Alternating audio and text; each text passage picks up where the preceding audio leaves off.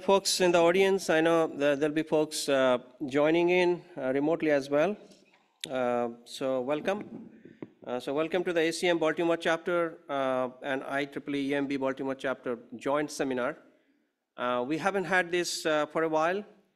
The ACM Baltimore chapter, and then Carol Carey, who is the chair for IEEE EMB Baltimore chapter, suggested to have a seminar which you are going to listen from Dr. Taufi Hassan a little while.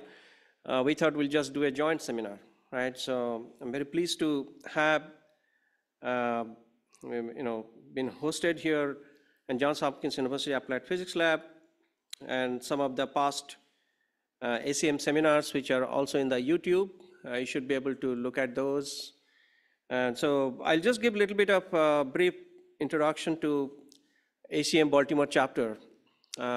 This was established 2022. Actually, it was established 2021, but then we had the first inaugural seminar on February, I think February 24, 2022, and we had some distinguished speakers, including Dr. Len Kleinrock, who is kind of father of ARPANET, who invented the packet switching. And then followed by that, we had series of seminars. Each of the seminar, we had at least had 2 talks. But I'd like to introduce my colleagues and teammates here. So I'm Ashutosh Datta, I'm the chair for the Baltimore chapter. Jeffrey Jab is the vice chair, Random Goin, webmaster Tamim Shakur, the secretary, Ken Smith, the membership development chair, and Wale Akinpelu, who is the treasurer, ACM Baltimore chapter. And so we have been engaged quite a lot. And Wale is here in person. So I will invite Wale to give a little bit of rundown of some of the events that we did. I mean, this is the glimpses of the first Baltimore chapter event, kickoff seminar. As you can see, we had the ACM chair or president of ACM, Professor Gabriel Kotsis, Dr. Ralph Semel, who is the director of JHU APL, get the introductory remark, Professor Len Kleinrock from UCLA, and the father of packet switching on ARPANET, Dr. April Erickson, and Professor Henning Schulgerin. So they are our pioneer kickoff seminar speakers. So this time, Wale, I'd like to introduce Wale to run through some of the highlights of past before we hand it over to Carol to introduce our speaker. So Wale Akinpelu, my colleague at Hopkins. Thank you so much, Ashutosh. Again, I want to join Ashutosh in welcoming all of you to this event. This is really a great collaboration between ACM and IEEE, and I think we're going to do more of this as we proceed. In April of 2022, we had a seminar, where we invited Steve Belovin. Some of you remember him, Steve Belovin from Columbia. He was one of the gurus from the ARPANET, and he gave us the interesting talk. And then we also have Dr. Anupan Joshi as well from US Maryland, Baltimore County. And then in August of 2022, we had 3 fabulous talks. Professor Raj Jain from University of Washington, St. Louis. And also we have Albert Greenberg. Some of you will remember Albert from Bell Labs, who's now in Uber, who's really leading the engineering and the research there. And then we also have Milin Gambi from Uber as well, who is really shadowing Albert. Some of you really remember a lot of the research that was done by Albert, really very, very strong in computer science and engineering. And then in October of 2022, we had Gabriela Waters and Ayman Rad Marashaki. Marashaki, some of you who have been watching news will remember him. He was the guru in New York, mayor for the mayor there before he moved on to NVIDIA.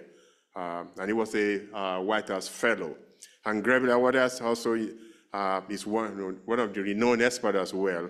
And that was really a fascinating talk. And then in February of 2023, we invited Misha Doha from Ericsson and Kumar Vajra Mishra from US Army Research Lab in Adefi, which is just a stone thrown from here. We are really looking for collaboration, not just for the academy, but also for the industry. And these two people really gave us their insights in terms of, where corporations are going and how can we collaborate, with students and also for the industry as well in academia. And then in April of 2023, we invited Samit Roy and John Barras. Fascinating talk from both of them. Samit is from Engineering University of Washington, and Barras is from College Park. And it was well attended. I remember we had people from all over the world at this event. It was amazing. People were from Germany, people were from Asia, people were from Africa, and they were actually, people were really interested in the topics that we presented. So, please spread the word. This is not just for us here. We really want to make sure that, we create the next generations of engineers and computer scientists that can take the world to the next stage. And this is a glimpse of some of the kickoffs pictures that we had.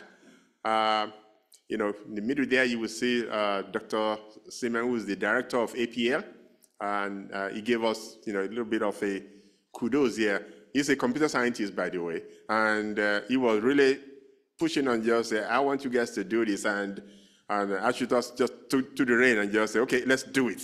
And he's really the brain behind everything that we've been doing. And then you see a lot of pictures as well of some of the talks that were given. And you could see at the bottom, in the middle of the bottom there, that's one of the events where we had this large number of people on the Zoom that really that participated in the event. And this is another glimpse of the one from February 24. And again, just to show you how we are making progress. And this is Ashutosh's son there, who was really helping us out. I was out like that. Yeah, right. And it was very, very helpful. Please thank him for us. And this is another snapshot of the one that we had on October 18. And I think I'm just going to flash them through. And I think I'm going to hand over to Ashutosh to introduce our guest speaker. Yeah, Okay, so Ashutosh. I'll invite Carol now. So one thing, thank you, Wale. This has been a team effort. So all these seminars are being archived in YouTube, including the one we are having today, and you can watch. So ACM Baltimore chapter, ACM headquarters, let's put it up, ACM YouTube, and we can do that same for IEEE as well. Maybe in IEEE TV, we can put all of these. So with that, now we have our speaker, Dr. Tawfiq Hassan, and I'd like to invite my colleague, Carol Carey, who has been a volunteer leader for IEEE Baltimore chapter, and she has a graduation from Johns Hopkins University, had 30 years of experience in FDA, and she has been the main person behind this seminar, and it's been a pleasure collaborating with Carol. Carol, it's up to you. Thank you, Ashutosh. Really, first of all, I really want to thank Ashutosh, Wally, and his team. This is our first collaboration, and I think that this is just the beginning, and we're going to do more. So we're very fortunate to actually, collaborate with ACM, and I believe that Ashutosh is also a very well-known and infamous volunteer member in IEEE, being Future Directions Chair. Future Networks, like, whatever. Anyway, thank you again so much for all this. As I said, I don't have anything special, slides or anything like that to show, but are you all IEEE members here? Who's not an IEEE member? Okay, only one. Well, you're going to be a member, I hope. Who are EMB members here? A couple? Okay. So anyway, this is brought to you by the EMB chapter of the Baltimore section and ACM. Without further ado, we want to introduce our speaker, but I'm going to skip all his titles and everything because I've asked our speaker, Tawfiq Hassan, to actually share his journey from his, being a student graduation, being a researcher, publisher, innovator, inventor, and everything else. So all I'm going to say is that Dr. Hassan, welcome. Thank you for accepting our invitation to speak today. And he is connected with, he's an associate professor at Bangladesh University Engineering and Technology, as well as the director of the mHealth Group Research, and also an adjunct professor at Johns Hopkins University in the main campus, the biomedical engineering team. With further ado, please welcome Dr. Hassan.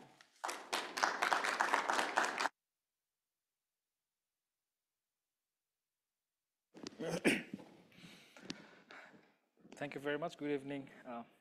Thank you for the nice introduction, Carol. I'm really happy. I'm really happy to be here. So I will just share my slides here.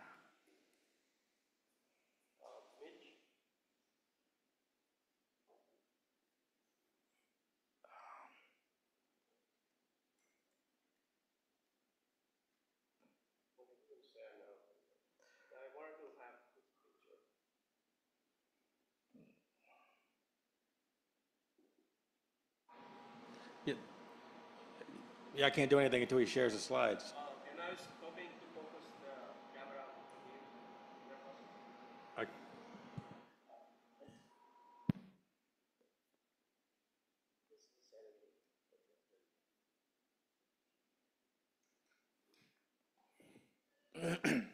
So I hope this is fine.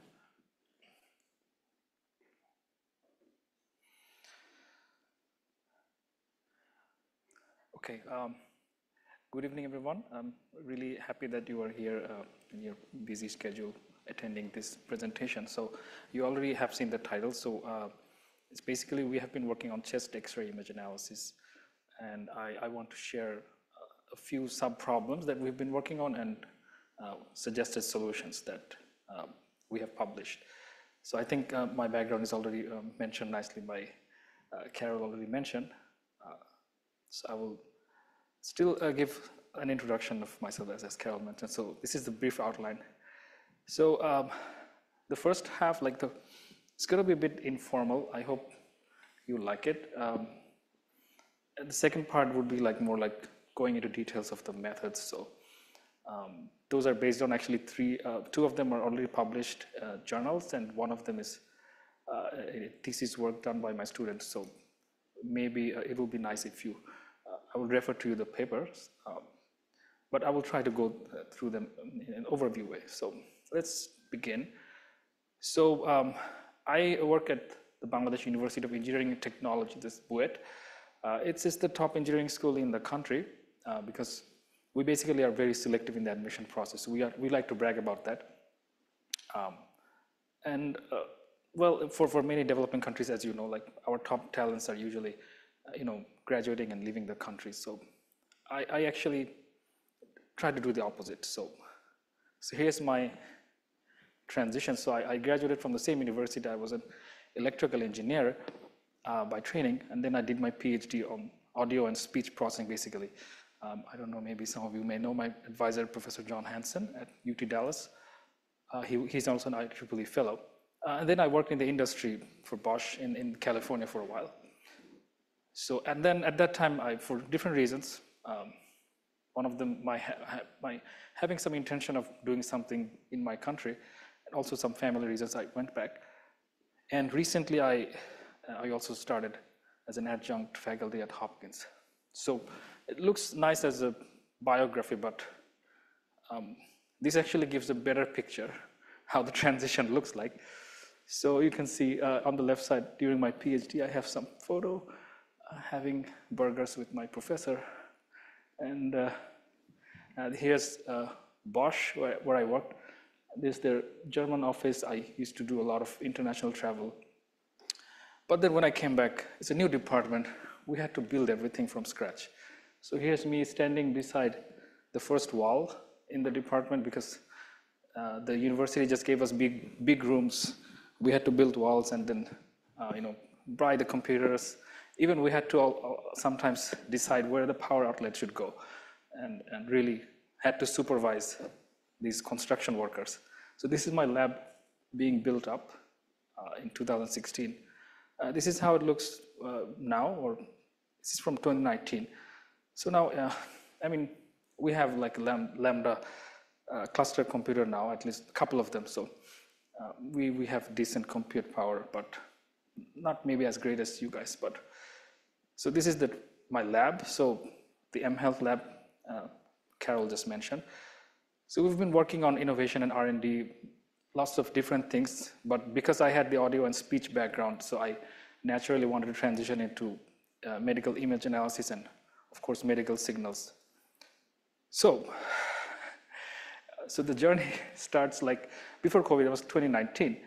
So I realized, okay, let's work on images and COPD, lung diseases. These seem to be very important, and lots of huge prevalence. So, and also I talked to some radiologists and others, and looked at the statistics. It seems like globally there's really not enough radiologists to go around. And some people tell me in Bangladesh, it's a country with 160 million people. 160 million people, almost 170 now. Just 700 registered radiologists serving the whole country. Maybe the number is too low, but maybe there are more phantom radiologists out there.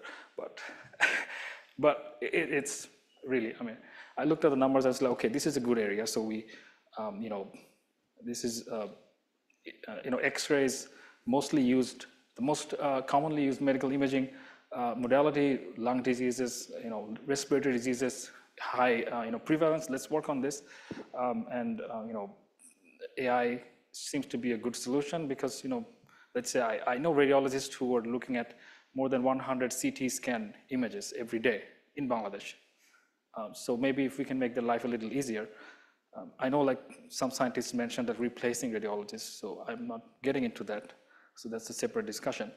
So that was the motivation. So this is kind of my introduction of the AI work when we started in 2019.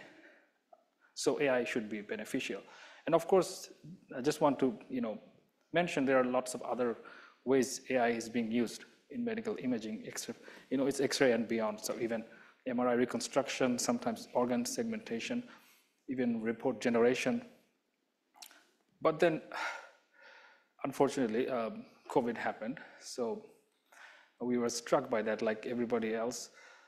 And many of us may have lost their loved ones, and we feel sorry for that. But at the same time, you had to adjust everything, right? So it's like working from home remotely. We had to set up everything in Bangladesh, like remote working, online classes, and all that. And also, it seemed like because it's a healthcare crisis, we are biomedical engineering department. We felt like we should do something, right? So seemed like there might be problems to solve. However, of course, it's highly risky time. So immediately we looked at two different angles. Of course, I had this AI, background, so I wanted to also do AI-assisted screening. So that was the part two. But really, what doctors were telling me, like, we need ventilators, people are dying, oxygen, and all that. In Bangladesh, situation was even worse, like compared to the developed countries. So this seemed to be more urgent. This is some pictures during COVID times. So we developed a low-cost CPAP ventilator at that time.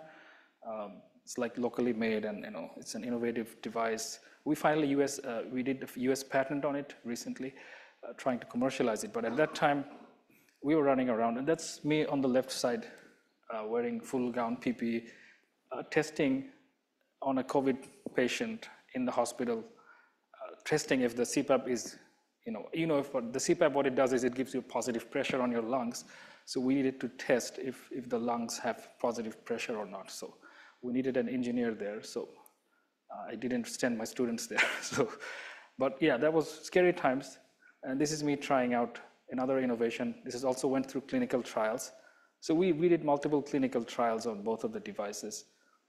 This is my desk while I was trying to do hundreds of things. But in the end, this project seemed to be like the most significant project that I have done so far. We had a lot of impact, a lot of coverage. BBC covered it, Voice of America, all the national media, and also it was featured on a UN publication. We won several prizes. And this is actually the project that enabled me to become an adjunct at Hopkins. That's how they, recognized me, because they really liked the idea. And then now we are still working together or trying to work on innovative stuff together. But this talk is not about, COVID works on medical devices. So let's go back to X-ray images. So we were still actually trying this while during COVID. So I will go through this story to kind of formulate how we came up with these problems that we are going to discuss. So it seemed like there were data sets coming out during the time, 2020, 2019. So maybe a few hundred samples. So you can see like some of the papers, they have like really high number of citations now. It seemed like, I sometimes think about we should have worked on that or not. But at that time, what happened, we realized like people are releasing some data coming out from different hospitals, putting together a data set, the positive examples coming from different hospitals worldwide, some COVID patients, and people are collecting like normal X-rays from previous data sets like pre-pandemic, and then putting together and then doing binary classification. And most papers reported like 95, 99, 100% accuracy, using like traditional models modified in different architectures. And we were saying, hey, wait a minute, we know the bias variance trade-off in machine learning. So if we have highly complex models, if you have less amount of data, what would happen? It's probably overfitting. So it's like the accuracies are very high. So we were a bit skeptical. And we actually talked to the radiologists, the doctors. So just to give a context, during COVID, and even now, there's not much digital imaging going on. Like there are, with most places, but they print out, they print the image like on film, and then they give to the patient. That's kind of the norm. In some hospitals, they have full, DICOM and all the, electronic health record and stuff. So, and they were doing CT scan images, mostly to do like how much the lung is involved with the infection. And of course, doctors may look at the X-ray to make some decision. But interestingly, the doctor would say, we don't need AI. Well, with the X-ray, we just look at it and we know it's COVID. We don't really need AI. So we were like saying, okay, and then what do you need then? It's like, so one of the needs they mentioned was like, we need online reporting. Like you send the image in. We did that as a side project. And also they were suggesting analyzing CT images. So because they were having to go through all the CT image slides and then annotating the infected regions. It took a lot of time. So that's something we tried. But since we're going to talk about more like X-ray imaging, so I will not go into those. And then actually, later on, some problems came out with the data sets. These were published actually later in 2021, like, because the data is coming from two different domains. Now I'm going to introduce the term domain. I think many of you already know that they're coming from, let's say, some hospitals in China, and then the healthy images are coming from, let's say, US, some previous data sets. So there's obviously the situation where the machine learning model tries to learn, the other aspects of some artifacts of the image and become biased. So several papers came out on this issue. So you can see like the model bias issue. And this paper also, the external validation, because most of the papers that were coming out at that time, they were not really validating the model on external data. So it's just, you have this data set, you do like maybe 5-fold cross-validation or 10-fold, something like that. So then there was an interesting question posed in this paper. So what if you took the data and cut out the lungs? You should not be able to tell if the person has COVID or not, right? But it seemed, this paper showed that in these data sets, if you train the model and test in the same data set, in some of these cases, some of these networks, their performance is still 80%. So you can tell if somebody has COVID by looking at their shoulders. It seems like that. But if you train the model, pre-train it on like a bigger data set, and then adapt it to this model, this data, then those models' performance significantly drop, right? Because obviously it's really trying to detect the disease. So here we actually are getting into something like, okay, there are some issues here. You have to look at the lungs, right? You should not look at things outside the interest area, right? So 3 challenges we kind of identified through this exercise. We didn't get to work on all of them during the COVID time, of course. So one is domain variability, like the images can change because of other reasons than the disease, right? Because of different hospitals, different machines, or just different demographics, those things. Anatomy awareness, which is a term we try to introduce. I guess we introduced it first. I would like to say that, but I think the term is not there. Now there, in other papers. So that's, of course, you can see what it means is basically the model knows about the anatomy. And the third one is image superimposition, which is related to anatomy awareness, because I will go into that in the details when I go into 3 parts. So basically, it's an X-ray image. It's additive imaging, right? You're combining your anatomical parts together in a 2D. It's a 3D image becoming 2 dimensions. So that's the superimposition. So we tried to work on these 3 problems, and we published already the 2 works. The third one is kind of going on. So now I'm going to dive into the 3 problems and hopefully try to give you some insight of the solutions that we propose. So first, domain variability problem. So as I just mentioned, the images can have variability, not only because of the diseases, right? That's what you ideally hope for. Like the only thing that is changed in the image because the person has a disease or not, or they have a cardiomegaly versus lung consolidation. But unfortunately, there are different reasons, like acquisition sites, like demographic discrepancies, all the other things. Like sometimes you have markers on the image. There's like small letters written on top, and then so those things can cause a problem. So in the COVID-19 case, of course, the positive COVID patients' data maybe were collected from different hospitals, or maybe one hospital. There's a majority of them, and the healthy subjects are maybe data collecting from previous data sets, as I mentioned. So here are some of the examples. Let's say, say you have some contrast difference here. Some settings are different. I'm not an expert on the hardware of the X-ray, so. And this, like, for example, this is pediatric pneumonia. This is something that we're working on now.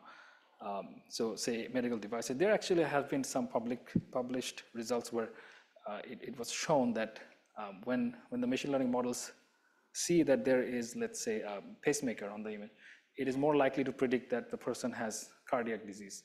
Although there is a correlation, of course, but as a radiologist, you would always, as an expert radiologist will always diagnose based on the features of the disease, not an existence of a device. So here you can see some markers there. So this is like what happens when you have this problem in a domain mismatch, let's say in different classes, right? So let's say, you have a model like this, and in your training data, you have, let's say, so there are like some elderly people there, and then you have younger people on the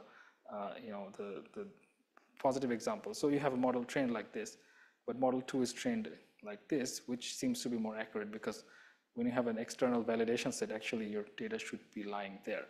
So this is kind of like the case that we're dealing with in the pediatric pneumonia case, where you have an age variation, and we don't have enough samples for the pediatric pneumonia case. So this is how it's going to impact. But there are other ways, like even if you have, the same domain in the training, but you have to test in a completely different domain. That's another problem we're facing when we try to deploy something in Bangladesh. Let's say all the data is coming from the US. Let's say we have the NIH data, the MIMIC data, and then there's the Stanford data. But when we try to test them, in Bangladesh, where it has like there's differences, right? So that's why, we try to solve the problem. But now, like there are 2 ways, like you can do domain adaptation and do domain generalization, right? So adaptation, it would be like you need some samples of the target domain. So you want to do some small testing or fine tuning. But in domain generalization, it's more superior if you can solve the problem. Like your model becomes generalizable. So basically it works on any unseen domain, hopefully. So here's kind of a figure basically. So you have two different domains, but within the domain you have different classes, right? So in adaptation, you kind of see a little bit of the target domain, and then you try to learn a joint subspace where you can differentiate between different domains. But we really want to do unseen target domains. Like I don't even know what the test data would look like. So how can we solve that problem? So the idea came like there was like this huge thing some years back. I mean, now generative AI has gone way forward. At that time, it seemed quite cool. Like you had different styles, right? You can paint in the style of Van Gogh and something like that. So you can change the style. So we were thinking, can we think of this domain mismatch problem in the context of style? So we did some small experiments. Like for example, it seemed like CNN models are biased more towards the style attribute. So let's say here you can see you have an X-ray image, it's cardiomegaly. It's enlargement of the heart, that's the abnormality. So if you kind of perturbate it using, this is basically simple style change, like just contrast and brightness. What happens is visually humans can still distinguish. You can see the features, right? And here also, an expert radiologist can still identify the abnormality.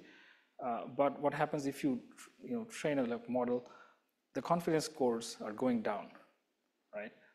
So that actually means, this is kind of a demonstration, but there's also a published study that shows like CNN models are more biased towards the style. So what we're thinking of, like, okay, so we want to propose like a domain generalization technique where we will generate different styles to make the model more robust. And our assumption is basically now the image content is basically representing the pathology, that what we are after, and the style is kind of representing the domain. I mean, of course, you can argue against it, but this is kind of the assumption that we're trying to make here. And so basically in this case, if there's some like abnormality in the lung, that's the content that we're after, but not this kind of like a device, in the X-ray, like a the pacemaker. So we tested this like initially, like say we had 3 data sets. These are huge data sets, each of them. I think they have more than 200,000 samples. The Brax data is smaller, like 40,000. So if you look at it is just simple. It's the brightness, the intensity of the pixels, mean and standard deviations. You can see you can actually classify the databases, kind of. I mean, roughly, you can see like there's maybe overlap here, but the Brax data is like all over the place. And if you look at like a baseline model, and you look at the TSNE component one from the higher dimensional features, you can clearly kind of distinguish the data sets from the features, which is not a good thing. You don't want to be able to distinguish the data set. So we aim to develop a model that is aiming to extract style invariant features and content bias. So the model should be biased towards the features of the pathology and not towards the style. And also do this explicitly within the model. And I don't want to go into the literature, but we compared it with a lot of existing works, but we haven't found a paper that is doing it explicitly like we're doing. So this is kind of the proposed architecture. So it's basically based on a DenseNet model, but we have, like, you can see like 2 streams. Like now in the first, you can see we have this image and feature level randomization module. So the image gets randomized. So basically you have a stylized randomized in the training batch. So basically we did something simple there, like the mean and variance of the entire image is randomly shifting between the entire range that's possible within the data set. So basically you have this now randomization here, and then we have also in the feature level, after dense block 2, we also do a feature level randomization. But the idea is that the radiologist, even if you change the style, he can still recognize, right, what the pathology is. So the first loss here, the regularization loss, is going to try to minimize, like, after learning, these global feature maps should be more or less similar, even though you have perturbed the style, right? So that is the main idea here. And another thing we try to do here is in the classification scores. So you have, this is a multi-label data set. So you have, let's say, maybe sometimes 14 classes or 8 classes. So the probability scores, we did Kullback-Leibler divergence measures. That's another loss in there. And then, of course, the classification loss. So I don't want to go into too much details. We have the journal paper. You can hopefully take a look. So based on these 3 losses, and we developed the model, and we basically use these 3 data sets. These are, again, large-scale data sets, and we've already shown like they have some domain mismatch, right? And we want to keep the Brax data as a separate unseen domain test set. So here are the results, and these are all the methods that we compared with. These are all we implemented ourselves, and these methods have some domain adaptation or generalization methods implemented. So we compared with them, and in this experiment we have training done on Chexpert and mimic data, and testing was done on the Brax data, which is completely unseen. So you can see the results. For a couple of diseases we are not getting the best results, but mostly we are getting better results, and basically we did a statistical significance test. I believe it was 5-fold cross-validation. So this seemed encouraging, and then also we've done experiments with single source. So this was, previous one is multi-source. So we have, in training we have both data sets, and then but testing we just have the Brax data. We always keep the Brax data as unseen tests. It was never seen by the model during training. And also when we did like single source domain generalization, we still got pretty good results on average.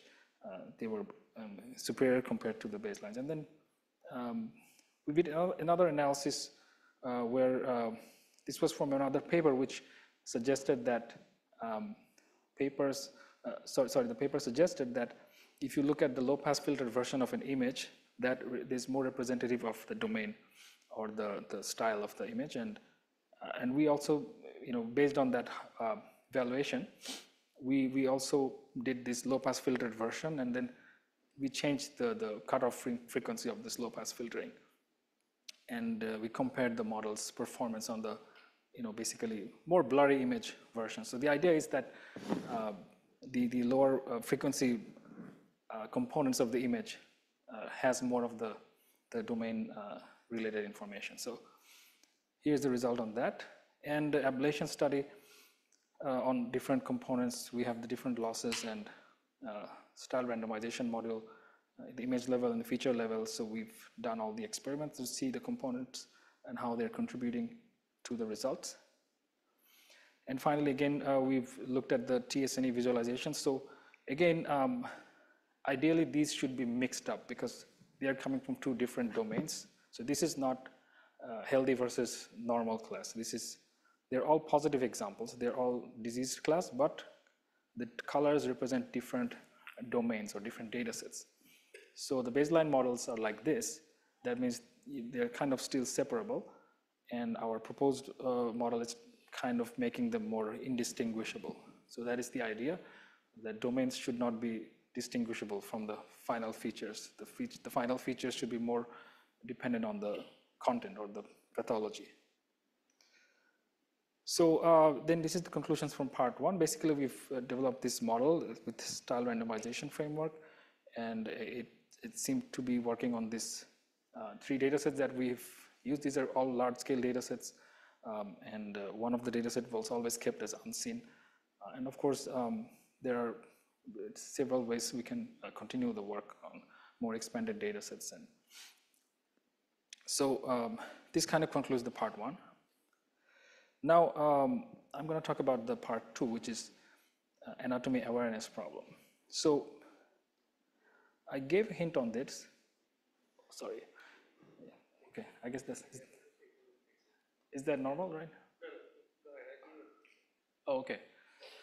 So again, comparing like traditional methods like of image classification or computer vision. So this is what we've seen like during into this work is a bit older, like we started in 2020 or 2021, something like that, late 2020. So at that time we were seeing like most of the work on X-ray imaging, they were basically taking models trained on ImageNet and others. So some method is working well on ImageNet, so they are kind of adapting it to the X-ray imaging. So, but our hunch was like, wait, the traditional images like in the cats and dogs or cars in the ImageNet, they don't really have their area of interest always in the in a certain region. An X-ray image is more like structured, right? So a lung disease should not come in the shoulder, right? We've talked about that. And so how do we make the models more aware of that this is the human anatomy, so can we do that? So there are actually more work right now in this area, but at that time we didn't find enough. So again, I always tell my students to either talk to the radiologist or read their books. I mean, whichever domain they're working on. So I try to get them involved with the medical professionals. So we talked to them, so like they said, hey, we actually first identify, where are the lungs, where's the mediastinum, where are the rib cage, and then we actually look for the anomalies. I mean, we don't, because I have a prior, the radiologists, they have a prior knowledge of how the body looks like, and then they kind of, decide. But sometimes you have, also it's coming, the third problem is also showing up here. So you have overlapping structures. So how do you know if this is, a consolidation or something, over the heart, or how do you know that? It's because they have the experience, right? But in this work, we didn't go to the superimposition problem. We just realized that the anatomy should be kind of made known to the model more explicitly. That should be more effective. So there were like some previous work at that time, not too many, but they were kind of using segmentation. Sometimes they would just crop out the lungs and then feed the model with just the lungs. And then that didn't seem to be intuitive to us, also because the radiologist would say like sometimes they also look at outside the lungs or surrounding regions, and also you're losing some information around the edges. Sometimes the major problem is the segmentation doesn't always work. I mean, you train on some data and then you just apply the segmentation, but there are not too many data sets with segmentation labels, the masks. So for this, there was another method where they were using the green channel to send the anatomy information. And then you could also directly multiply the image with the pixels of the anatomical sites. So we thought we could do something better in this domain. So what we saw, like, these methods, they don't have really like a weighting mechanism, right? So for example, how does the model know that the cardiomegaly or the enlargement of the heart is related to the heart, not the lungs, right? And also the other challenge is, of course, as I mentioned, the less availability of these segmentation data sets. How to solve that problem? And then the segmentation masks, they have errors or imperfections. And also there are like other self-attention based methods. They don't really necessarily incorporate the anatomy information. So we proposed the anatomy XNet. This was published in 2022. So afterwards there has probably been more work similar to this and more advanced, but at that time we haven't seen much in similar work.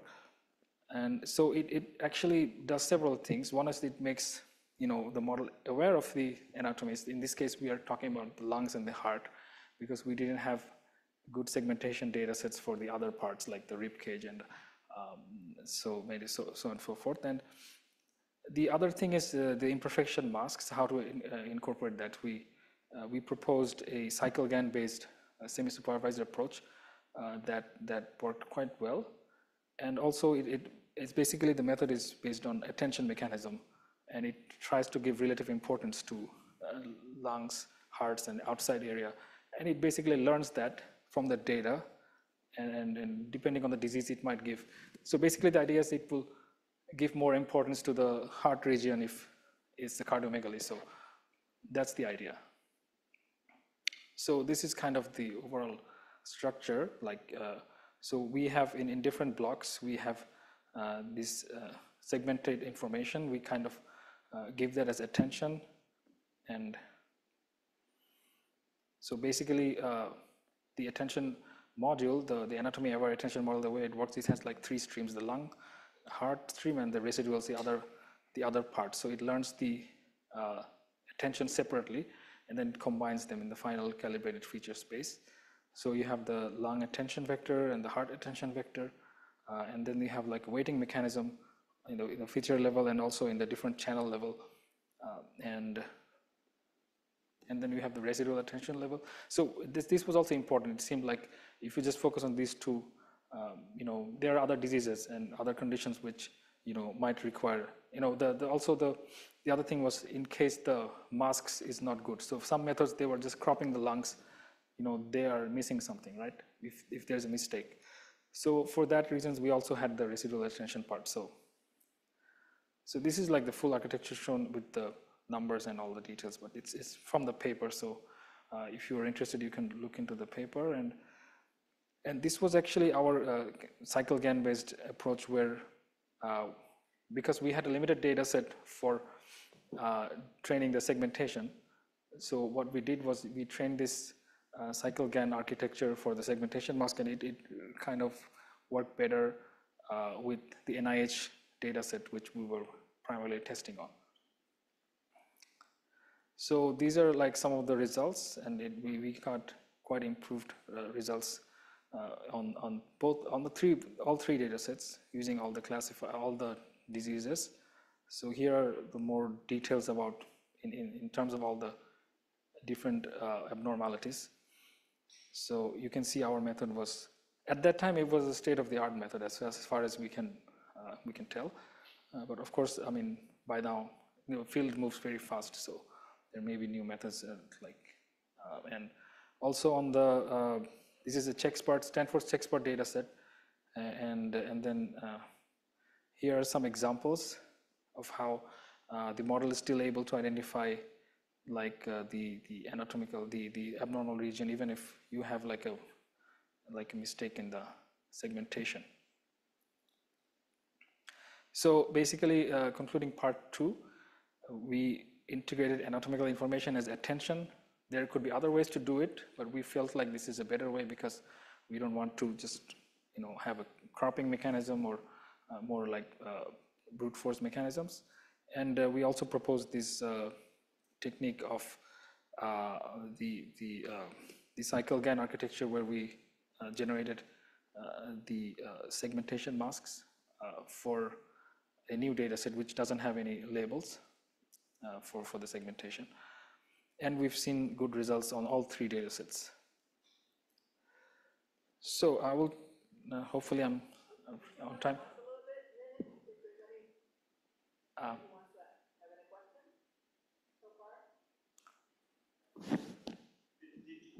Images, when you fed it into your model, did you crop the images down to less than the full size of the image, or? It was kept consistent. Like sometimes it's 224 by 224 or 512 by 512, depending on, because when we are comparing, we made sure that they're all in the same, because we're comparing with other methods. So the only thing I think maybe you've seen here, so most of these methods are actually, so see here we also tried the higher resolution version. So if you look at lower resolution, so then you can discard the last row here. So in that case, maybe our method is in some diseases not, I mean, it's still like, better than the others, but so the blue color is the second best here. So if you use, like, I believe others were not using the full 512 at that time. So most of them were using 224 by 224. So we've tried the high, but we didn't use the full resolution. Sometimes some data sets have like maybe 100, 1024 by 1024, but we didn't most of the time do that. Okay, so the way I understand it then is that you fed it the entire picture. The resolution may be different, but the entire picture went in. You didn't cut the picture up into smaller No. pieces and then feed those pieces in. It was one image fed in. Okay.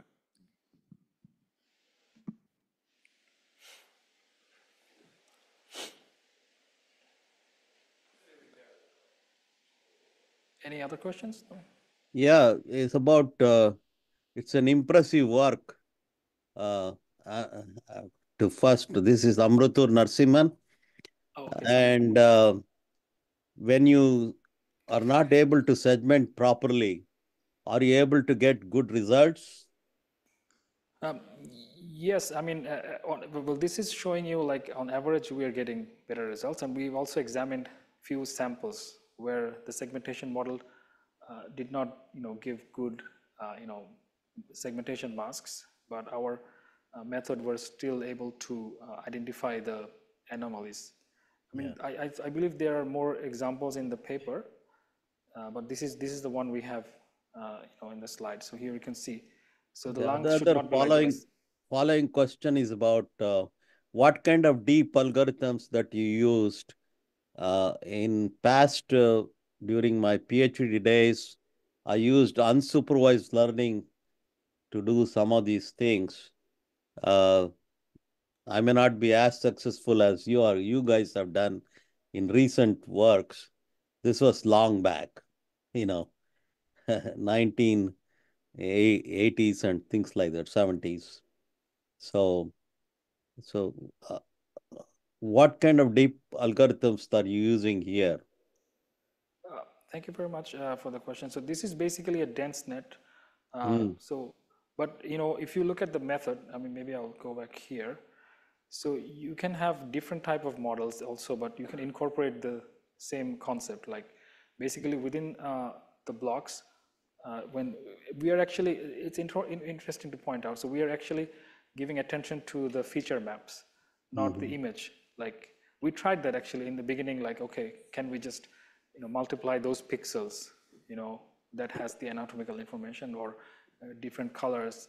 But it seemed that, when we actually, our paper has this ablation study, like in which block or which, deeper layer where you should put the attention. And we've seen like, for at least for DenseNet 121, the block 3 and block 4, if you do the combination there and then, give the attention there, it works best for us. So mhm, yes, this is the architecture we use, and it's a supervised learning method. It's not unsupervised.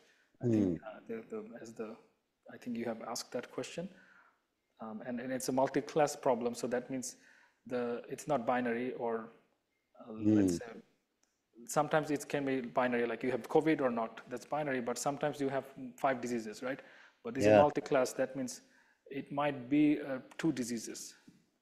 So it's a different way of yeah.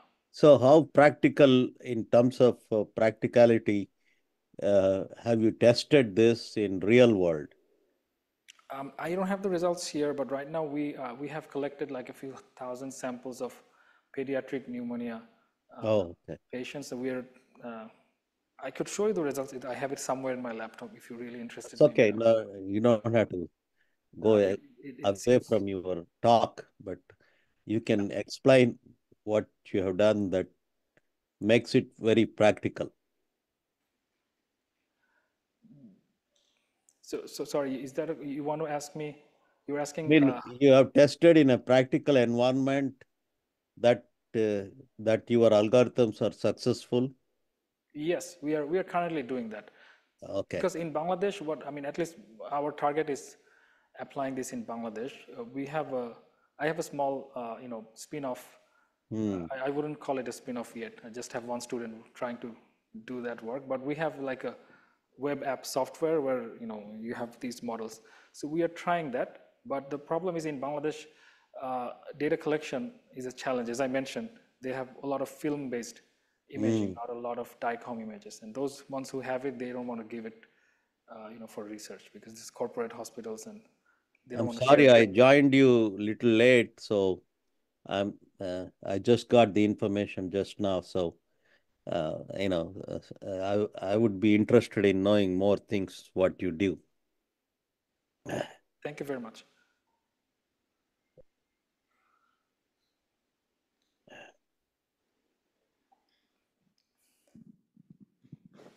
So I think you said that the predicted masks were outputted by a cyclogan. Is there a reason why you chose to go with a cyclogan approach instead of like a supervised, you have a data set with the masks and Yes. So what we did was, because there's a domain mismatch between, so we use the JSRT data. I don't know if you're familiar with that. So maybe 200, 300 samples. They have the ground truth masks, but we are applying it on NIH data, which is like 200,000 images. So we use that, basically we generated some, so what we did was it's semi-supervised, right? We trained a supervised model, and then we, evaluated that on some of the NIH data, and we found some of the good ones. And then we used the cycle again because, it does, as you know, like it's doing both. Like it's generating the image from the mask and also mask from the image, and it trying to make consistency between. So that's how we were able to, make it work on the unseen NIH data without labels. Thank you.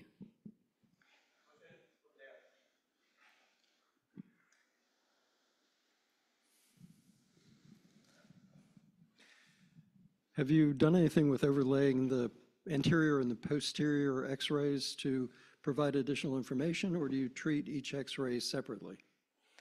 That's a very good question. So because only the Stanford Chexpert data set has these separate information, as far as I can recall, they have also the lateral view of the same patient. But our other data sets don't have that. They're always or AP or PA. So that's why we only looked at the frontal ones, either AP or PA. But that's a good question. I mean, that should be explored. One follow-up to that. Have you, when you're doing the anatomy identification with your masking, have you thought about taking out the hard structures like the ribs to see if it yields any additional data? I mean, if you had both the anterior and posterior, you could probably do a little bit of addition to the data set, but.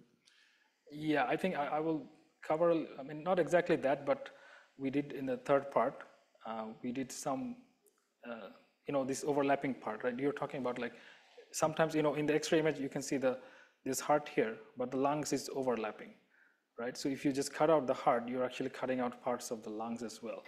So that's not a good strategy because some of the baseline methods we compared with, they're actually doing that. And even the breast segmentation algorithm is going to just cut right here. It's not going to understand that there's lungs over this, right?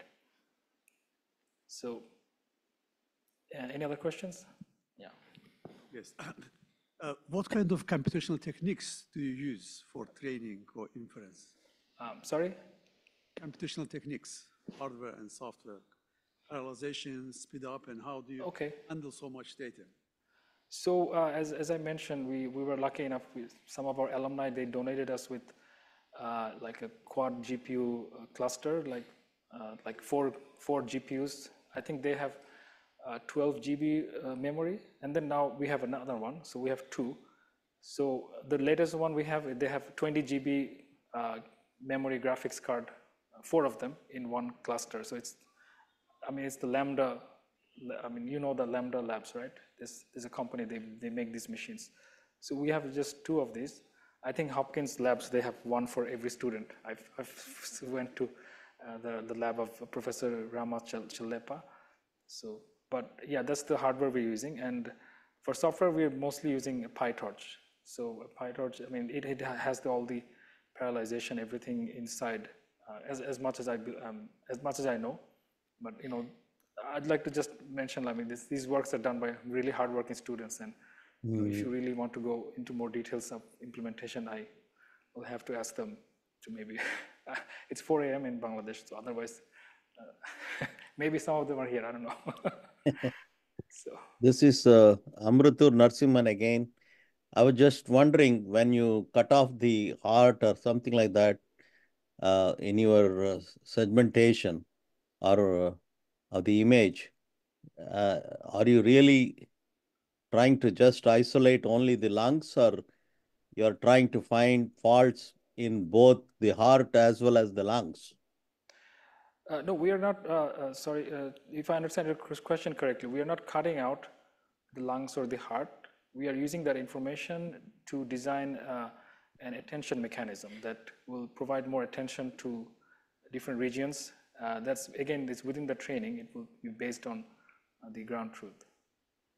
Yeah, but the kinds of things that you need to do for heart quite may be different because it is dynamic as opposed to lungs, uh, which are a little bit less dynamic, I guess, to put it in. I mean, in the X-ray, I don't think nothing is moving in the X-ray, so I'm not sure what you mean by dynamic, but No, in the heart ways, are you taking the animation of the no, X-rays or just the only one X-ray? just one, yeah. Just one? Yes. Wow.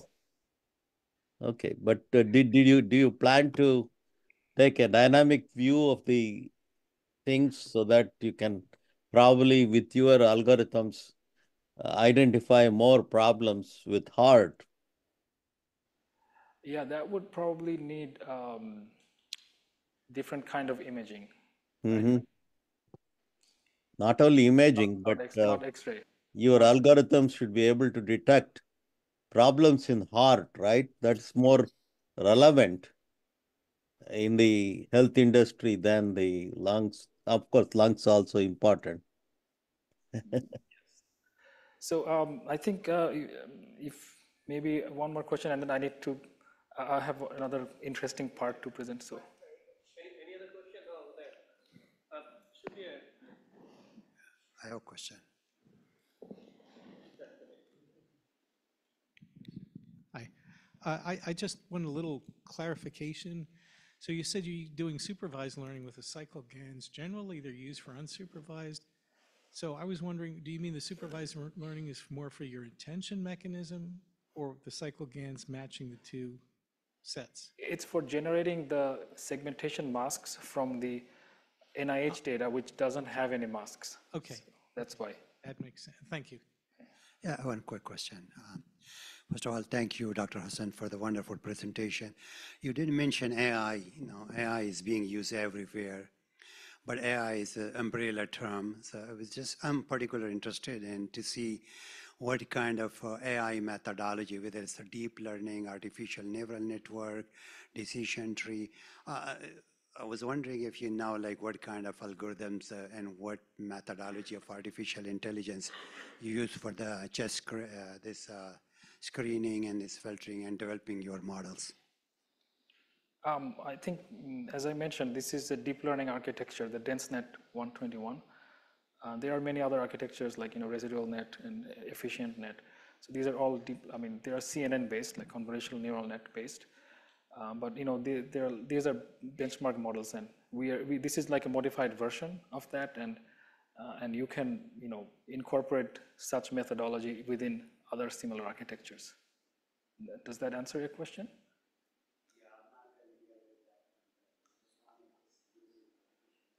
Yes, this is an artificial, I mean, that was a term I think used more in the 80s, and then there was like AI winter, and people started, like Jeffrey Hinton's new paper came out, they'd kind of say, okay, this is deep learning.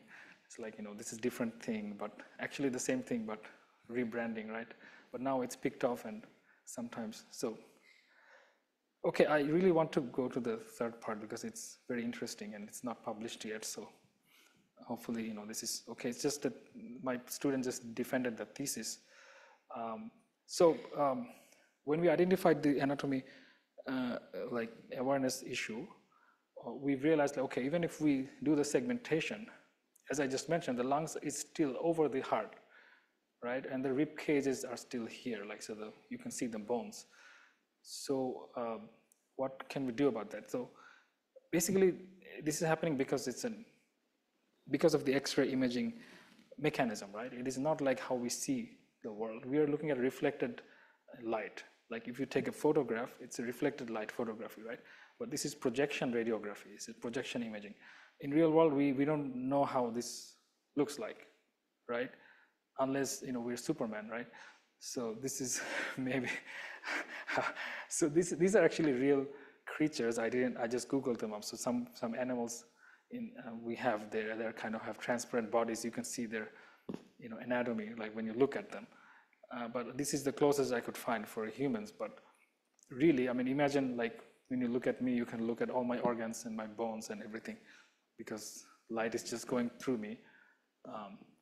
So that is not what happens when we're looking at images or we're taking pictures with our smartphones. And all the models that we are working on, they're computer vision, mostly, again, going from ImageNet and other big data sets. What really I see happening is, computer science, field, they invent new, models and methods that works on these benchmark data sets. And then we in the biomedical sector usually have adapted version of those, modify them. So we were trying to say, okay, can we take a step back? So what can we do about this issue, like lungs being overlapped? So the idea is, what if we can just take out the lungs? And this is very interesting because when we showed this image, I mean, I'm kind of jumping forward. We did this, right? How we did this, I'm going to tell you. So this is actually an X-ray of just the lungs, right? So if you dissected the human body and took out the lungs and put it in the X-ray machine, this is how it should look like. Now, when we showed this to the radiologists, they were like freaked out. Like, we have never seen an image like, what the hell is this? I mean, so what we are trying to do is just separate out the lung tissue from this mixed image where you have overlapped bones and you have the heart and everything is overlapped. So the idea is to do that, and we've not seen any papers that has done that, but it seemed like some startup is doing that, but they didn't open up their method. So the idea is that, okay, we did segmentation, we did anatomy awareness, like now how can we go a bit further, because this is now projection image with this image superimposition. So this is what I call the superimposition problem, right? That's how it's known as. So in the literature, we have seen like some methods that were doing like dual energy X-rays that try to do bone suppression, and there are similar methods. But dual energy X-rays means you need a different type of X-ray imaging equipment that has like two different X-ray beams thrown at the body. So and also there are like from CT images, we've seen somebody doing similar work, but this is all mostly on the partial bone region. So this is for mostly for musculoskeletal structures, but not the domain that we were targeting. So this is the one that they were like doing something. There was a startup company that was doing that, and I actually found out after visiting Hopkins that somebody told me like, you can check this out, but there's no method published there how they did that.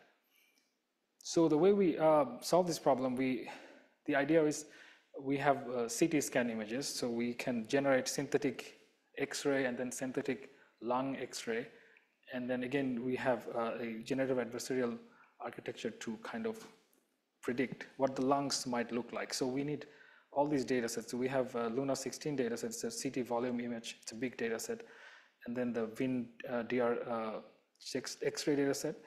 And so these unpaired data, which means we don't have the ground truth for them.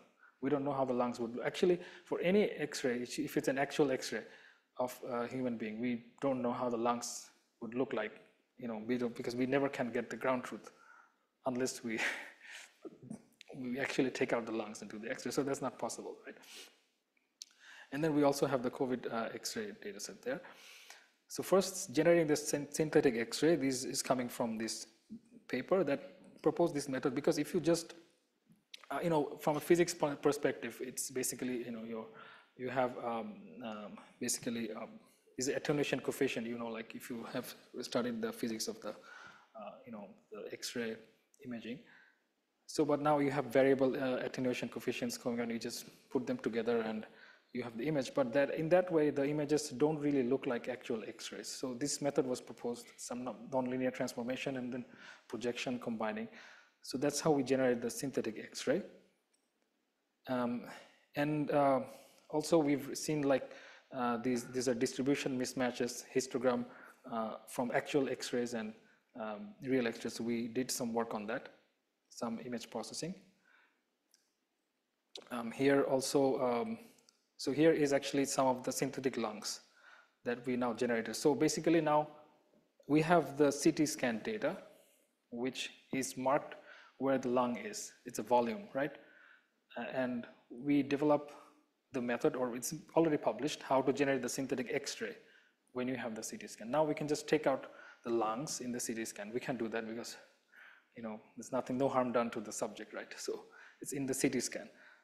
And then we do the exact same projection to get just the lungs, how it should have looked like if every other organ was removed. So this is how this ghostly lung image looks like, which our radiologists were initially confused about. So for the training, we did some data augmentation, and this is more details from the LUNA data set, and then also the wind big deer. The wind. So basically, we still need the actual X-ray because the model, if it's only trained on the synthetic, it doesn't really work on the real X-ray. So we had to do something like the generative adversarial network here. So this is again the distribution of the data set and how we. So this is the network. So basically, it's a unit structure. So, but before in the last layer, what we have like a gradient reversal layer, which is actually doing domain classification. So basically, we have two inputs, right? So that's the one is the synthetic X-ray, one is the actual X-ray, for which we don't know how the lungs would look like. So domain classifier will actually try to classify which one it is. But then we have a reversal rail, so basically it's telling it to not be able to distinguish these two things. So the idea is the unit, the last layer feature, should be very similar from both type of images. And then when we generate the lungs image based on the ground truth, it should work as well as for both type of inputs. That's the idea. And then we have the classical GAN architecture where is it a real lungs or a fake lungs? So we have a discriminator and the generator. So so there are several things going on. So I don't think I have time to go into the different loss functions. I would suggest, well, hopefully we're going to publish this soon, but the thesis is done. So I will. So this is like the implementation details. This you're doing it jointly with Johns Hopkins, or? No, this is mainly my work into it. I mean, from our group, yes. So for the evaluation, what we are doing here is we have two different experiments. The first one is with the WinDR data set. So you have to see, let's say, 8-level classification. So what we are trying to do is we're comparing with what if you just give the segmentation mask, and what if you have both. So the reason why we're giving both is important because only with the lungs it doesn't work as much. So we have basically two channels. We have one just the lungs and then the entire image, and then we test it using two different data sets and also different benchmark models. So this is the training, as you can see. So we are also we're trying to look at the PSNR, and you can see like, because now we're generating the lungs, so how much it's closer. But we cannot do the PSNR on the files for which we don't know the ground truth lung image. It's only for the synthetic ones. So this is like how it looks like on the unseen. So completely unseen X-rays, you can see pretty good. Like sometimes you have some artifacts outside, and it's there. And so here's the result for the classification. So the idea is like you give both images together, and with the proposed method, what we see is we see some improvement. With accuracy, specificity, not as much, but this is quite low. Just to mention, this is 8 class. So F1 score and sensitivity are around. So most of the papers published in this data set, they have lower performance because of this data imbalance issue. And for the other one experiment, we have this binary classification problem. We are on average doing quite well, but this is still, my student needs to do more work before we publish this, which is hopefully he's, I don't know if he joined, but I shared the link with. So this is kind of still suboptimal, and we are planning to improve, but we see like this is a promising direction because we are seeing improvement in the normal and the average cases. This is better than segmented and actual X-ray. So basically, it's better than just the X-ray image or just the segmented image, but together it is better. And then we also did a subjective evaluation. We showed 10 pair of images to 5 radiologists and asked them some questions. So you can see like Lung features are more visible and easy to interpret from the image, so most of them agreed, some did not. And so I think the question 4 was quite interesting and most insightful. Like basically, we talked to some radiologists at Hopkins as well. They were saying, we have to look at both images. That is a issue, but they do agree that having both images is helpful. But just the lung image alone is not helpful. Our models is also saying the same thing. Like if you combine them in the input, we are getting better results. And we also randomly downloaded some images from Google, and they seem to be working quite well. We gave like the hip image, and it deleted everything. So even if it never saw like an image like this before, but it knew that there's no lungs here. So it's kind of validating a way. So finally, this is an animation showing how the transformation looks like. And so in the segmented lung, you see the rib cage. One of the things the radiologist told us, like, we need the rib cage for reference. Like, okay, in the third rib cage on the right lung. So that's one of the reasons they don't want to see only the lungs.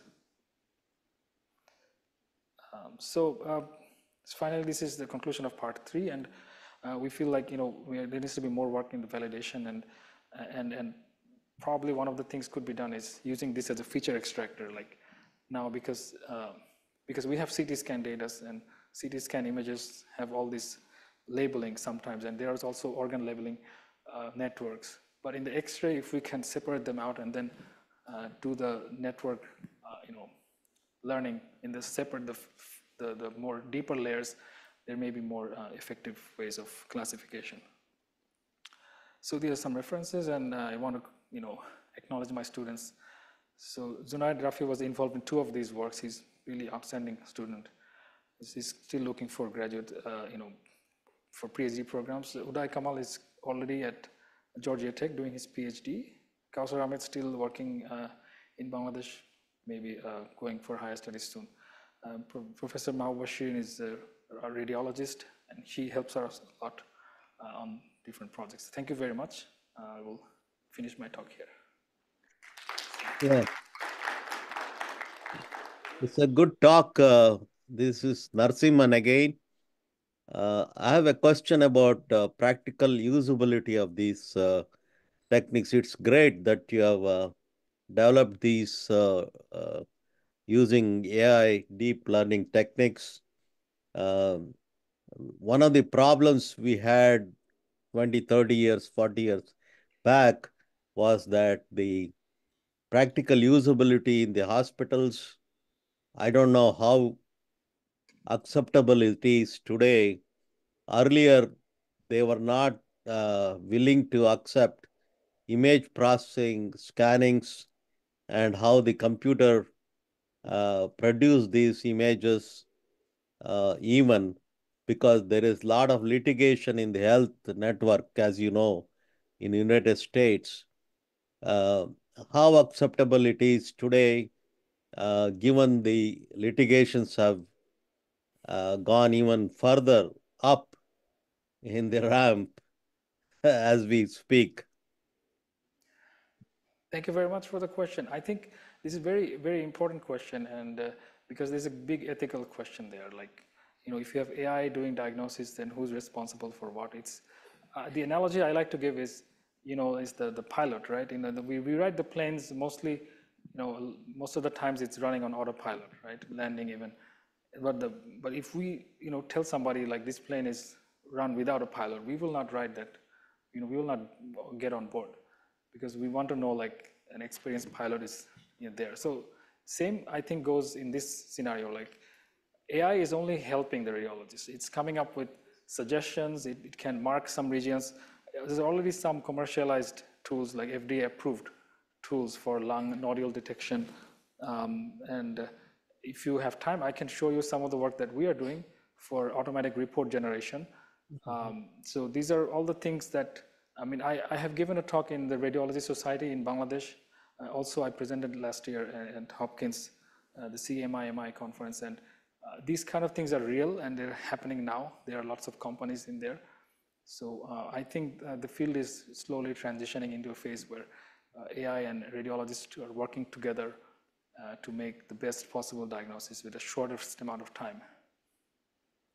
Yeah, I agree with you in terms of helping the so-called experts, radiologists, and doctors who diagnose these problems. So AI is still a long way to be accepted in that scenario. It looks like the way you're talking about. So, thank you, Narasimhan. Appreciate that. Anybody from the web, you can chime in or you can put a question in the chat box. I can read it out for the speaker. Otherwise, anybody else on the audience?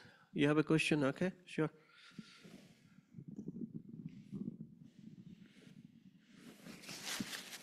So my question was how we do PPG with wearable device. So can we do X-ray with like mobile phone image or IR image?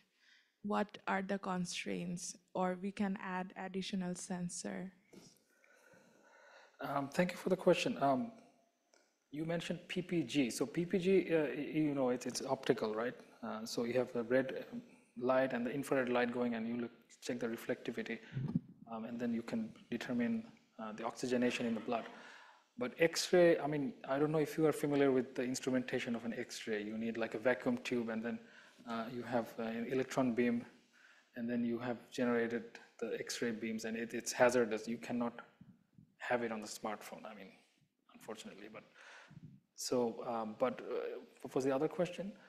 Like my follow-up question was, since you mentioned the third work that extracting like clean images, so maybe some sort of ray we are putting, and maybe we are getting like hazy image and then synthetically getting clear image. Can we do that, or is it like impossible?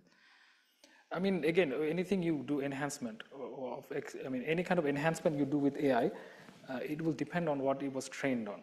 So there's, you know, there's a caveat to that. Sometimes it's, so the idea is, again, the radiologist is doing the same thing. It's, they have seen a lot of data. They know how human body looks like, so he can or she can tell, like, you know where to look and which organs are overlapped. So the idea is the same. With, if we can have enough data to train the models, it will try to interpolate, like, okay, this is how probably the lungs should look like. But you can never be sure, right? There can always be some errors. There's a question from the web, Professor Celia Sanaj. Is there any correlation between subjective and objective evaluation?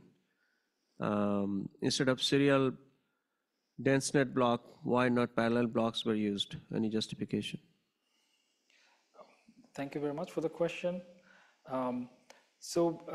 Yes, we've seen in the subjective test, the reason for doing that was to see if this is actually useful for the radiology, the practicality of it. That's something we always do for any of our projects. So that's why we did the subjective evaluations. And the correlation we've seen is, as I mentioned, that basically the radiologist agrees that having both images is the best for them, you know, to evaluate the medical image, but not a single one. In the algorithm also, we've seen the same, we kind of come to the same conclusion where, you know, separately, if we give only the X-ray image, only the lung image, their performance is not the best, but only when we have together, we have better result. But again, this is still, as I mentioned, the thesis has just been completed, and we will work further to improve it. And I hope like we will get improved results. Thank you. Any other question with the web, or I think we are done here? Any last chance? Anybody else? So maybe I'll ask a very, you know, I'm not obviously expert in this area, but I'm more like communication networking kind of guy, a little bit of computer science. So again, I think going back to Narasimhan's question about applicability, usefulness, and now that you are also joint faculty with Johns Hopkins, are you trying to apply this in some of the hospitals, working with the doctors? What is the roadmap, you know, from the thesis to the actual practice? So yes, very good question. So we are trying to work you know, with, you know, the industry. So as I mentioned, like one of my students is exploring the business side of it, which is of course not our strong suit. We are still working on that. The idea is like, I think I mentioned this a little bit during the COVID part, so I will share a funny story and then answer your question. So the COVID times, the doctors were saying, special radiologists, you know, please make something to transfer the image from the hospital to my home so that I can just report online, right? That's really helpful because we're getting infected, doctors are dying. I mean, I relate to that, like we were always scared. So we developed something. It's a very simple tool. You upload an image, and from the other side, you can see it and you submit a report. And then when we tried to pilot it, we went to the hospital and the radiologist like, really, yeah, I'm going to talk to the director and he's very interested. It's coming from Buet. And then we were saying, okay, so what's happening? And then he came back and said, you know, they don't allow it because the other doctors are saying like, hey, you guys are radiologists. Why would you stay at home? We are taking risk. So you cannot use this. You have to come here and do the reporting in person. So it was a, you know, interesting thing. Like when we try to work on actual practicability, technology-wise, I feel like it's more like, you know, you have full grasp of the problem. You have all the, you know, aspects of it. You can see it. Where was your limit? But when you try to implement, you have these people issues, like other social issues, government issues, policy issues. So now going back to the question, this seems to be the most effective way for Bangladesh, where there's a lot of online radiology now going on. Like people, you know, rural areas, they have a diagnostic center with an X-ray image or CT scan image. They're sending it to some radiologist in the city area. So we are trying to develop a platform where, you know, they can upload it. There are actually now a lot of competitors now. So it's not an easy space to work in. But our idea is to incorporate AI with that and then propose a better solution. So that's why we were, as I mentioned, I gave a talk in the Radiology Society where all the radiologists kind of, you know, getting familiar with AI. And so that's how my roadmap is like. But this is actually not nothing to do with the Hopkins work because in Hopkins, mostly what we do is more like innovation work on medical devices or other solutions for global health. So I want to go back to the domain variability problem. Yes. So how does domain variability affect performance in the case of variability within the training data set versus when there is a difference between training and the test or target data? Great question. I think this is something I touched a little bit upon. In the COVID case, what we had was the positive examples, the disease examples are coming from specific sources, maybe China, because more cases were there, for example, or some other hospitals. But all the positive examples coming from, let's say, developed countries, like say NIH, right? Other data sets that was collected beforehand. So they're coming from two different, you know, locations. Then what happens is the model tries to, finding shortcuts. Like the model says, oh, you know, this hospital always has this R mark on the, you know, image. So maybe, you know, that's the feature I should look for. And, you know, consequently, that same hospital always gives you the COVID positive examples. So the algorithm thinks that looking at that mark is going to tell him which one is the COVID case, right? So that was what happening. And that's what happens when you have domain variability within, you know, same data set. And we have the same problem in other, we worked on a heart sound classification problem where we had similar issues. Like, so you have if you have all the positive cases, all the disease cases from really critical patients in the hospitals, and then your healthy subjects are actually, let's say, people like me or students, you will have a mismatch because you're trying to differentiate between people in the same group, between the disease and the healthy class.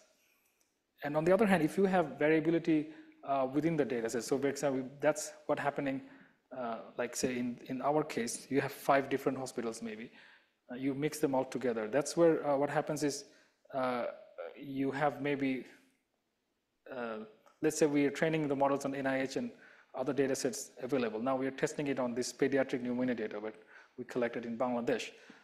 Now what will happen is now the performance, there will be a drop because the model did not see this domain before. So that is what kind of domain generalization methods that we proposed is solving. Like it's trying to do this randomization, it's making it learn all these variations. So does that answer your question? Yeah, thank you very much. So really, the system is only as good as what the data that you feed in, right? So Yeah. if there is bias in what you're putting in, then it affects the system. Yes. Are there any other questions from Yes, here? here Narsimhan again. I think telemedicine is very important for unconnected to connected world that Ashutosh is leading that aspect where you can use once you get connected, those remote people can be they don't have to have exact 100% true X-ray images analysis. But however, if even if they have 90%, that would be great.